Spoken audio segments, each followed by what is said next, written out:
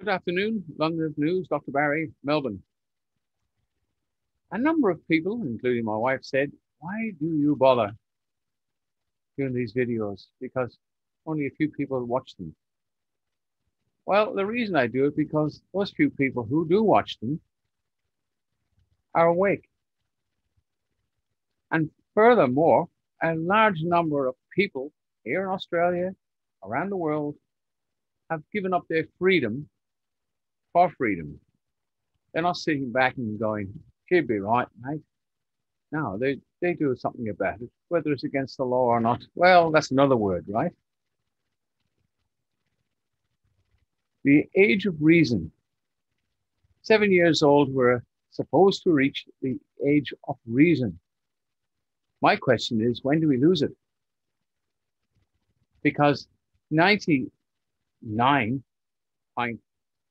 2, or 3 of the adults, the human beings, the men and women, or the persons, better still persons, because the persons are walking around as walking dead. Now, I've had umpteen conversations, like some of you guys there who are watching this now, they're awake, as they say. Know that you're wasting your time because these people are nothing more than the walking dead. And I've stopped calling them sheep because sheep are a lovely animal, smarter than these walking dead in some cases. They haven't argued with the fact that nature has changed them. They're still producing, which they're here on the earth to do. Human beings, well, how many angles have they got? Yes, the age of reason and the adults, which I now refer to as the walking dead, have drank a lot of fluoride. And we all know that fluoride in the water it's like Prozac, or it's a chemical and it damages the brain. And it is said that the Nazis, which are socialists, put fluoride in the water in Germany and other countries to quell down any uprisings and so on and so forth. Now, journalists are the enemy of the people. We know that. There are a couple of decent journalists, but they will never get anything published. Communism started off with journalists. That wonderful Marxist, Marx, he was a journalist. The world is full of socialism. Our governments, which we don't have anymore, we have a federal federation run by, at the present, ScoMo, almost a socialist, doing his best to comply with them anyway. Then we have the other states, Victoria, Sydney, New South Wales, that is, and so on and so forth. We know the states, all independent corporations owned and controlled by the federal corporation, which is owned and controlled by the US corporation and now run by our dear friend, Mr. Biden. Another good example of The Walking Dead, and I don't mean that in disrespectful, Joe. You are, as it could be seen on reasonable grounds, not a very well man when it comes to memory loss and speech, etc., etc., cognitions. Sadly, it's true. It's there to be seen. But this man is not running the state. It's all run by the deep state, and we're run by the deep state. And that's probably one of the reasons ScoMo, as we call him here, I was going to call him President Morrison. Mr. Morrison can't interfere with the states because they've gone back before 1900 when they were independent colony states. And it's only after Federation, when they came together, they were controlled by the federal corporation, federal government, right? Now, all private companies. The whole world is private companies. When we are approached by these authorized officers, one has to question, without getting rude or breaking any rules or regulations, it's just simple to cooperate to a certain degree. Who authorized them? There has to be an invested power by somebody. Well, that goes back to our Constitution, which has been removed, not lawful. The Queen's been removed, not lawful. So who gave them the authority? Now, another thing, a constable, all police are constables. Sergeants, inspectors, chief superintendents are all constables at law. But if you're a policeman and a policewoman, then you could be a constable. But if you're a police officer, officer says corporation, like CEO. So the police are private companies too. So are they breaking the law when they ask you to do something? How can you make a constable an authorized officer or an authorized person? That's a conflict of interest. You can't serve two masters. So therefore, somebody's breaking the law there. Now, when you're approached by a police officer, because there are no policemen and women anymore, they've been removed, they're all private companies. What's the point of arguing? You have to realize these poor buggers are in a terrible state. They've been given orders which are not lawful. They have to obey them in order to keep the jobs. Some of them have been in that job for a long time and they know it. They've stressed to death and some have left. What's the point of arguing? Just give them your name and address. Don't argue with them. They've come from another argument somewhere else and it just builds up and you will end up bearing the brunt of the aggression and the built pent-up frustration. Just cooperate. What's the point of getting arrested? When it comes to the enforcement of the fines, you're dealing with another private company, which the common law court already has dealt with to a certain degree, and there's been a few changes there, but worry about that later on. The fines are not lawful. In fact, they're not even legal because they've been created out of hot air by criminal politicians. And now we can say they're criminal politicians because all politicians, regardless whether they're in the two so-called preferred parties, are criminals. Now, why do I say that? Ignorance of the law is no excuse. Anybody who's aware that Queen Elizabeth II, her heirs and successors have been removed, are guilty, not seen on reasonable grounds, but are guilty of treason and misprision of treason. Now, misprision means to conceal. You can conceal your identity. You can conceal a crime. The fact concealing it is called misprision, and it is a crime. You can arrest anybody, a politician, a police person, or a police officer, because they are committing fraud and misprision of fraud. They're covering up the fact they're a private corporation. That's fraud. They're guilty of misprision of treason. They know their oath. The check wasn't worth the paper it was written on, because Queen Elizabeth, the Queen of Australia, doesn't exist. So these people are guilty. And then when someone comes along and says, in that so-called authoritarian position, says to you, ignorance of the law is no excuse.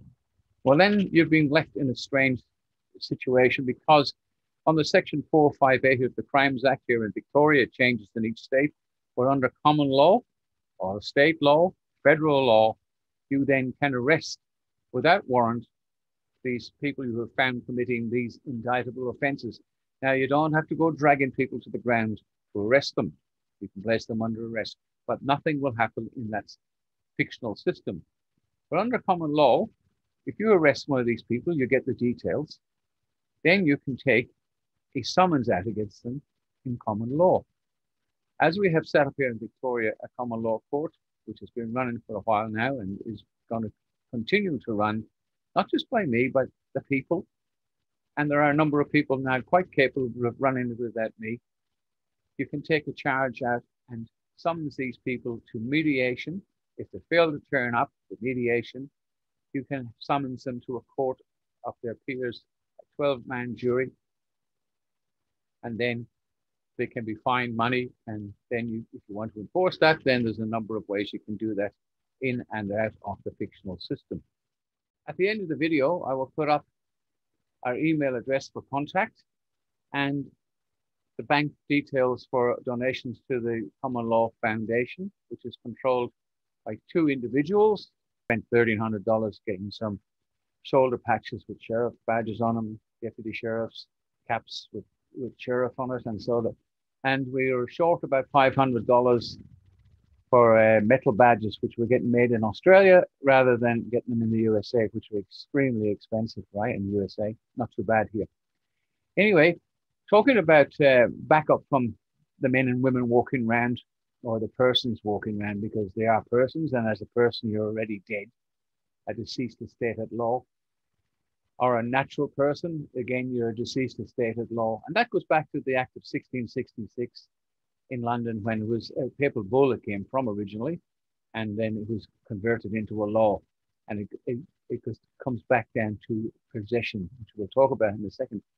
But I've stopped calling people sheep, so now I call them just the walking dead because you're wasting your time unless you can get this message across.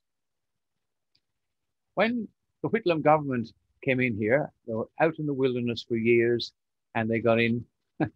Biggest mistake we ever made in people. And I was around when this rat bag was around, and Hawke. I remember, and in fact, I've met Bob Hawke a couple of times through Carmel Lawrence, Dr. Carmel Lawrence, that is, because I was quite friendly with her years ago, but she's a lovely lady. But anyway, Hawke was the greatest thing since chewing gum as far as I was concerned, and I'm sure a lot of people thought the same way. But that bastard destroyed this country. He brought out the Act of 1986, all unlawful and all underhand and all on lies, and had changed the constitution, removed it, in fact, and got rid of the Queen and made us a republic, an unlawful republic, that is. And I had this conversation with a number of the Walking Dead recently, and these are respectable people, which you think would know better, but they don't. Education's got nothing to do with it. It's common sense. And we keep in the fact that we, at 7, we reach the use of reason. We keep that reason in our head. We know that we've got an immunity. We build up immunity, but people have forgotten about that. They don't use common sense or reason. But anyway, to cut a long story short, it comes down to possession. Now, this notebook, that's in my possession. But what happens if I stole that notebook?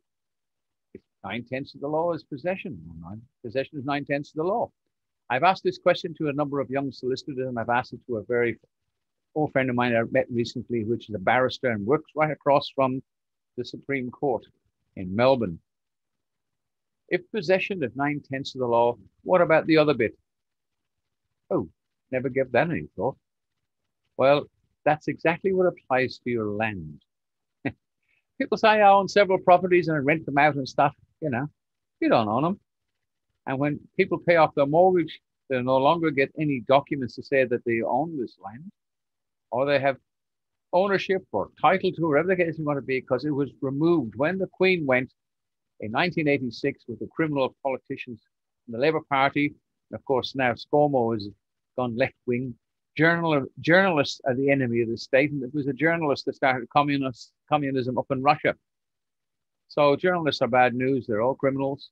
And we all know that ignorance of the law is no excuse. So people are breaking the law left, right, and center, and they don't even know it. But do they? Again, ignorance of the law is no excuse. But anyway, our land. When the Queen went, so did ownership of your land, the title. So possession you have, but the title you do not have. It belongs to the local government. Yeah. And they don't exist because those criminal politicians tried to change that by conning us in with the referendums, conning us into signing, and the people, the wise people, said no. So we have no local governments. They have a Local Government Act, which is about as useless as the paper is written on. So when the Queen went, so did Feely Simple, which means now the council own your property. Now, a guy in Queensland, it's on my YouTube channel if you look down way, way back, he was reading his newspaper and he saw his property up for sale. One of the neighbors helped him. He was 80 years old. His wife died. And she was paying the bills, which in most houses that happens. And he didn't pay it. And he saw his property for sale in the paper. One of the neighbors helped him. And at 80 years old, a council accepted payments out of his pension every month for a tax. Now, another friend of mine here, one of his best friends, I've met him, he discovered his property of land. He was in dispute with the council over the land, and he found his property up for sale behind his back, and of course they went down and sorted that out. So if that doesn't sting the Walking Dead, I don't know what does, because without our constitution, we've got very little protection. Journalists are the enemy of the state. Politicians are the enemy of the state. So it's just down to you and I, and hence the common law. And common law court is set up here running. We've had a little bit of success. We'll have some more. We need a little bit of cash. So at the end of the thing, as I said, we've got a place where you can put that money into the foundation.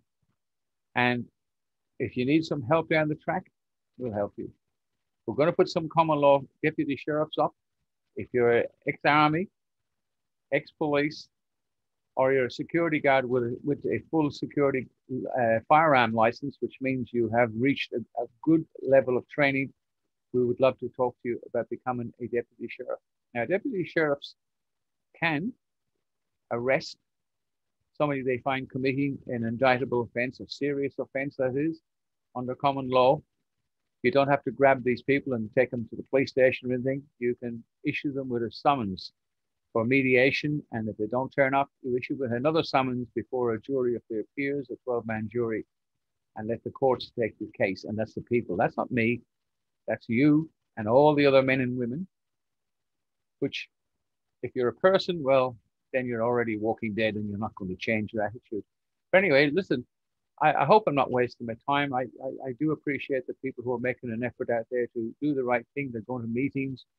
And as my friend Ben Gilroy said in Ireland, he said, we're all trying to chop this down very, very tall tree, very thick base on it of corruption.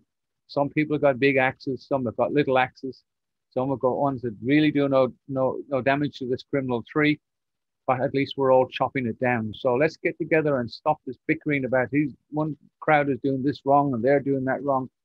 Let's carry on what you're doing, but there's two different paths to the same tree being knocked over.